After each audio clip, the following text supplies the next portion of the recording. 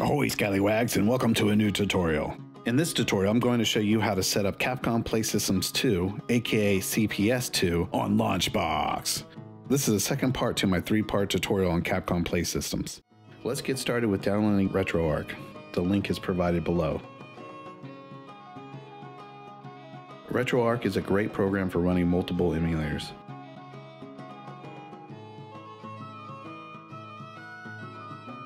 After downloading, run the install.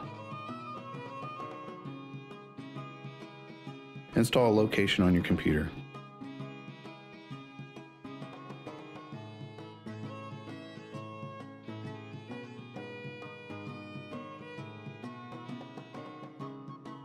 After the install is complete, open RetroArch and select Load Core.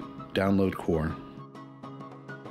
Select Arcade MAME 2003. You will see it download below. Back up to the main menu. Let's set up our controls. Under Settings, select Input. Click Port 1 Controls and map your keys to your controller. I'm going to use an Xbox controller for this tutorial, but you can map the controller to any input you like.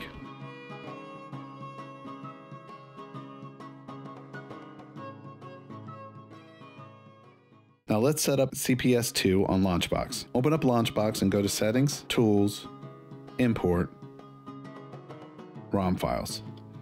Next, Add Files. Navigate to your ROMs folder, select all the ROMs and click Open.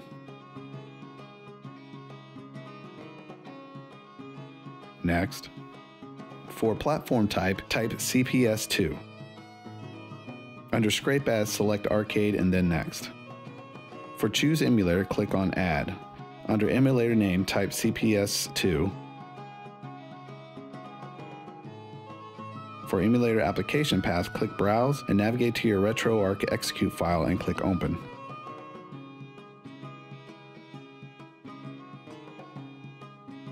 For associated platforms, type CPS 2.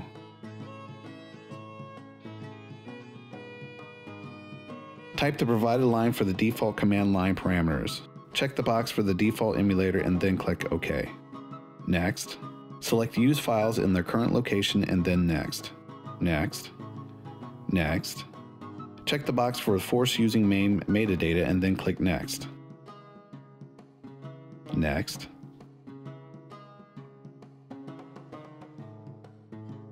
And then Finish. Now you're ready to play Capcom Play System 2 games on Launchbox. I would highly recommend all the Capcom Play System games for your arcade. If you like this video, gouge out the like button, dismember the subscribe button, and electrocute the bell for future video notifications. Until next time, buckos, this is the Arcade Pirate sailing out. Mwah!